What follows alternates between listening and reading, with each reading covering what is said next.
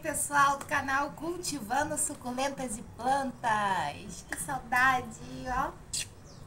Quem chega no canal já ganha muitos beijos da Simone. Gente, eu tô fazendo um replante aqui, né, de umas suculentas que eu entrei num grupo muito bacana da Dona Edna, né, lá de São Paulo. E a gente cumpre desafios, né? E aí a gente convida mais pessoas pro grupo e aí compartilha o trabalho dela, que é muito bom, gente. É coisa linda. Eu vou mostrar pra vocês a minha plaquinha e vou estar mostrando pra vocês o que eu estou utilizando aqui para fazer os replantes, né, das mudinhas que vieram em plugzinhos, né? Ganhei muito brinde, gente. Olha só como ficou a minha plaquinha. Já deixa o seu like, se inscreva no canal, tá? Cultivando suculentas e plantas. E eu vou abrir o meu garden, gente. Olha, isso é comemoração, né? Vou mostrar pra vocês.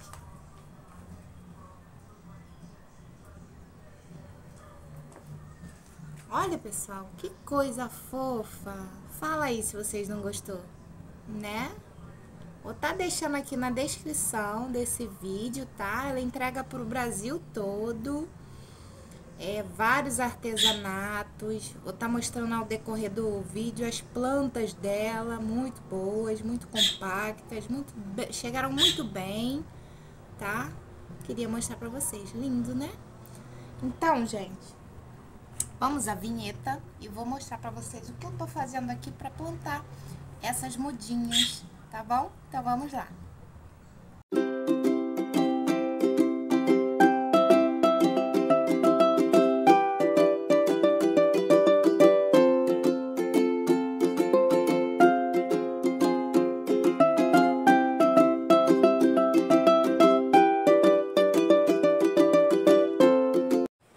Bom, pessoal, aqui tem muitas filhotinhas, gente. Olha, gente, que fofo, gente.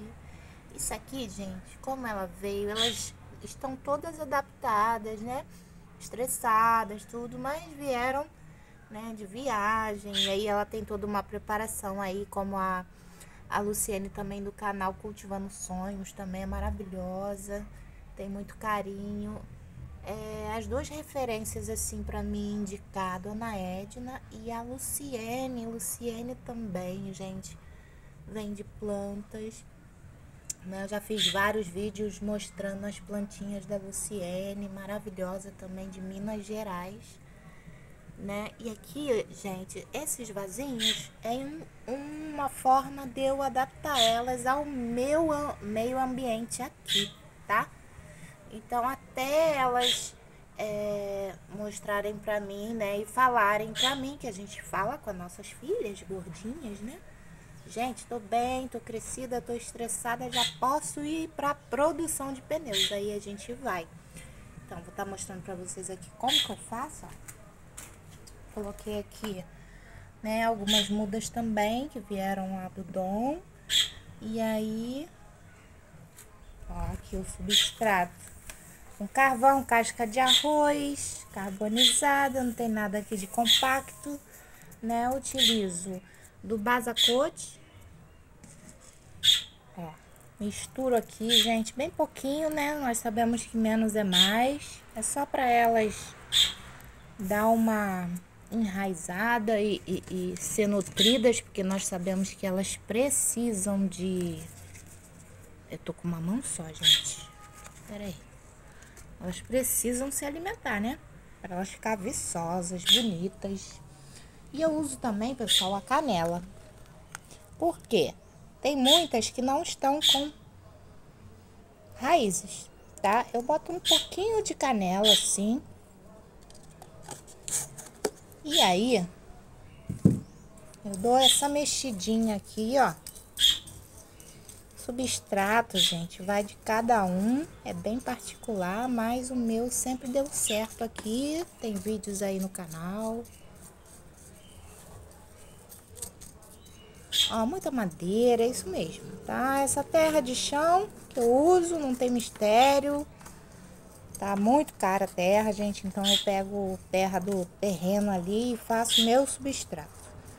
Aí, gente, a canela, nós sabemos que ela é antifúngica, antibactericida, enraizadora. A gente tenta aqui esconder o máximo que pode o basacote, né? Que a liberação meu é de 3 meses. Dá uma misturada, tem muita palha, mas não tem problema não, que a rega vai assentar.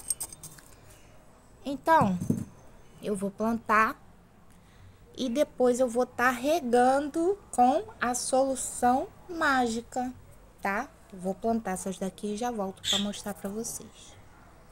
Bom, pessoal, esses que eu plantei aqui agora foi os brindes que eu ganhei.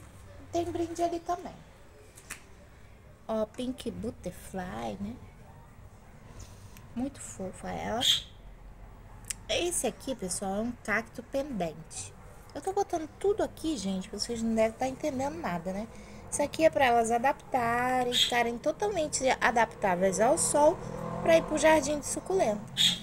Então aqui eu já mostrei como eu fiz o substrato. Aqui tem uma mamilária, né? Muito bonitinha.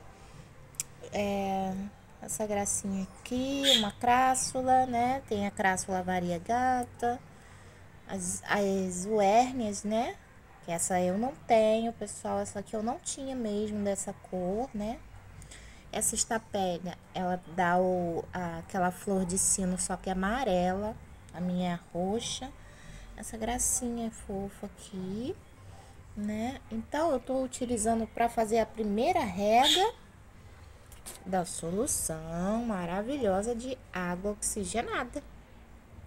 Então, o que que eu faço? Eu fiz 2 litros, tá?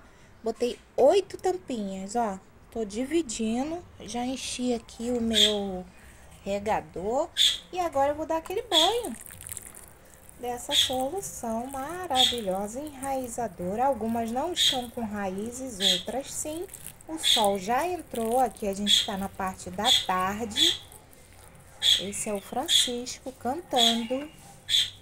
Ele quer cantar. E aí a gente dá aquela molhada, né, com a solução da água oxigenada para umedecer as raízes e fazê-las enraizarem, matar aí tudo que é fungo se tiver na terra, né?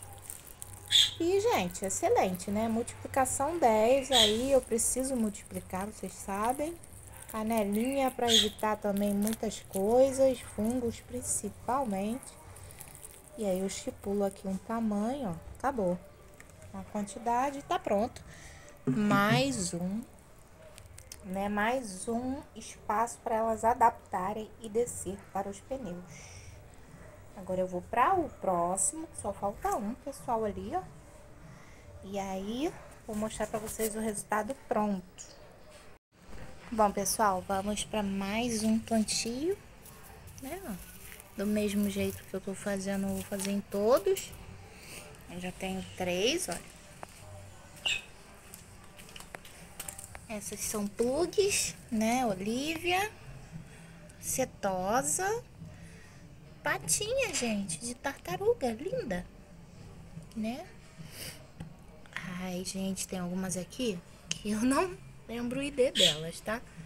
Mas a Milky Way também, diamante. Essa aqui eu não lembro o nome, mas tá ali anotado.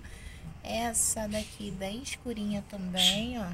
Veio 3 plugzinhos. Aqui, gente, o tamanho dessas flores. É da Ripsalis. Coisa linda, né? Amei, gente. Essa coisa linda que parece de plástico.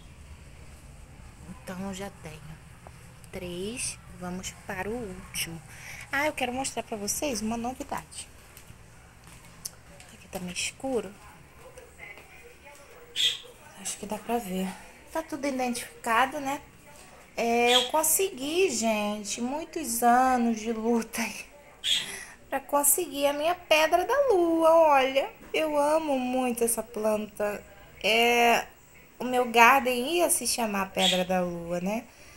E tem até uma inscrita aí, a Lia, que ela me chama de Cici Pedra da Lua, né? Cada um tem uma planta preferida dela, é a Lovely Rose, a minha Pedra da Lua. Consegui lá, né, com a dona Edna.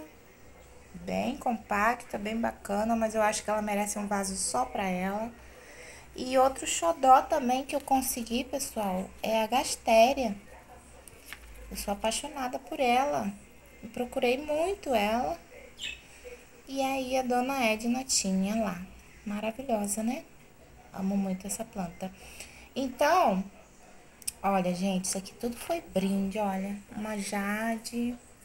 Olha, isso aqui foi Letícia, minha filha, que ganhou, que ela também tá no grupo. Cotiledon. Muito fofa, né? Essa aqui, se eu não me engano, essa é a Dom Brasil.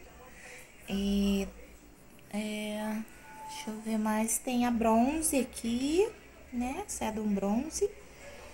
Então, eu vou estar plantando lá essa jardineira, porque eu sou apaixonada por essa plantinha também, gente. Olha que magnífica.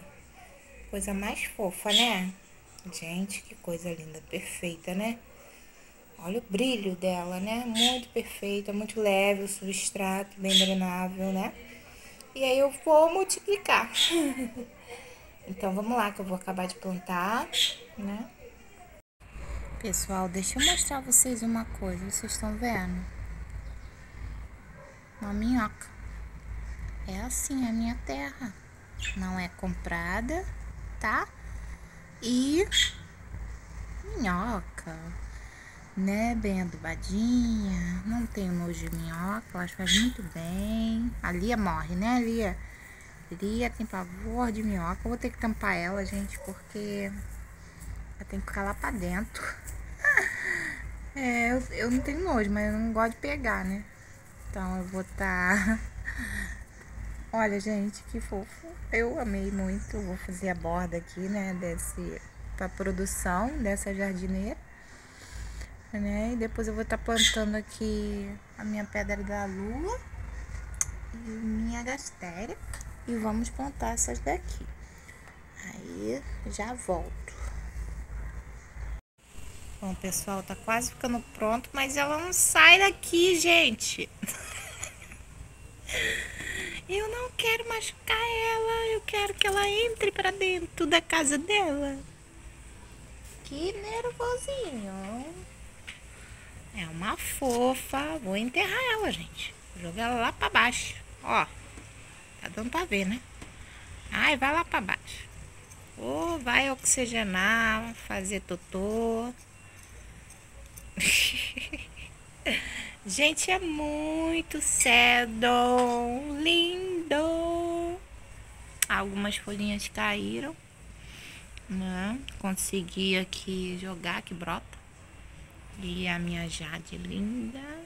Aqui, falta pouco. Pessoal, achei lindo, tá? Mas é só provisório. Mas olha só as cores. Coisa linda, né? Agora eu vou dar o banho de água oxigenada em todas elas. Bem banhadas. Vamos eliminar qualquer tipo de problema que tenha, né? Hidratar as raízes, que tá muito tempo sem molhar. E é isso. Ficou lindas. Primeiro banho eu gosto de dar com a solução.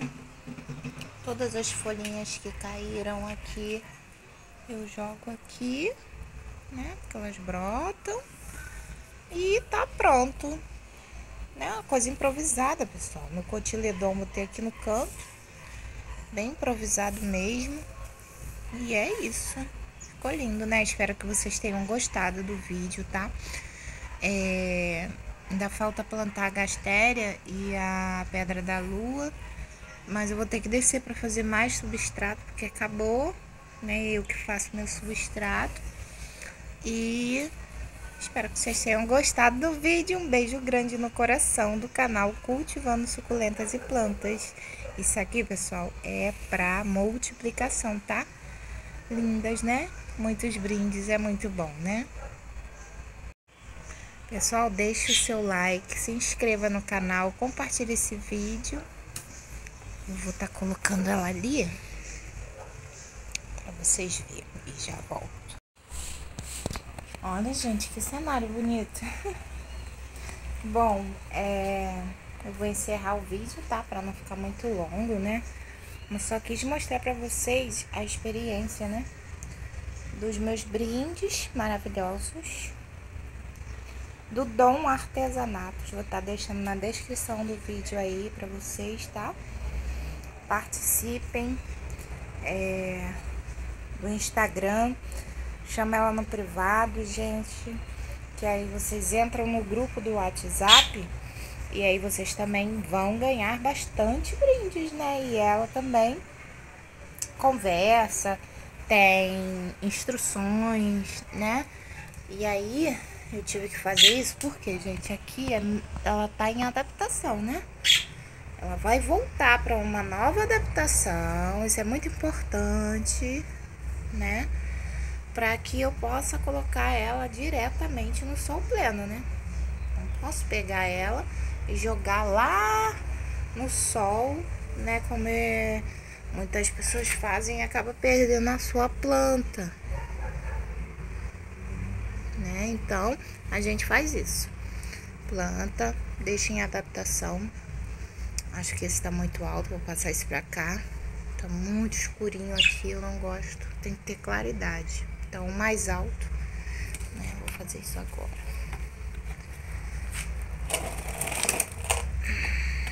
Tá pesadinho, mas coloquei isopor.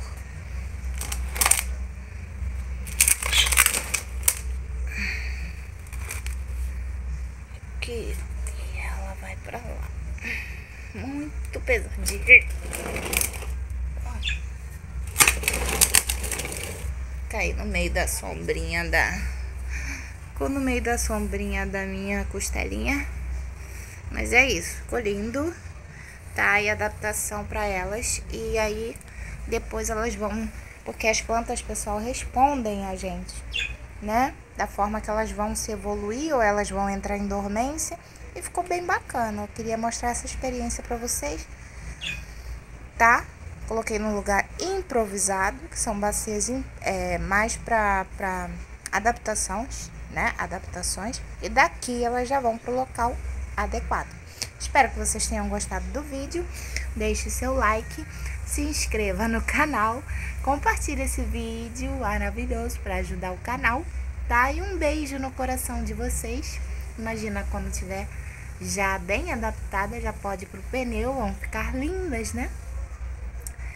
E eu vou estar deixando aí novamente, tá? Refrisando para vocês na descrição do vídeo o Instagram da Dona Edna, tá? E vocês sigam ela lá para vocês participarem e ganharem, pessoal, muitos prêmios. Beijo do canal Cultivando Suculentas e Plantas. Tchau, tchau!